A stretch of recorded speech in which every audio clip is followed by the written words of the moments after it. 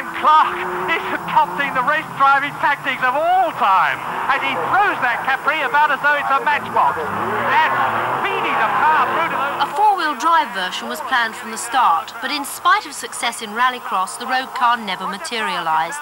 Ford said the four-wheel drive system took up too much of the limited interior space.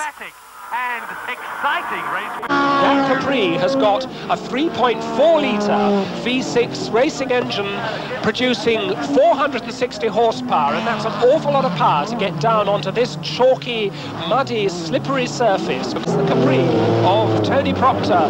There is John Clark's Porsche with its big rear wing, lots of opposite lock and lots of tyre smoke from the rear tyres. Look at one of the front headlights coming loose. In fact, a lot more than that. There's not a headlight in there. It's all fiberglass bodywork, of course, but the whole of the front wing of the Porsche is very, very loose indeed as the Porsche tries to get alongside the Capri as they come bouncing back onto the bottom straight and down to Chessons once more. Tony Proctor, grappling with the Capri, is going to take a third place from John Clark, and that hairy Capri of Tony Proctor in third place.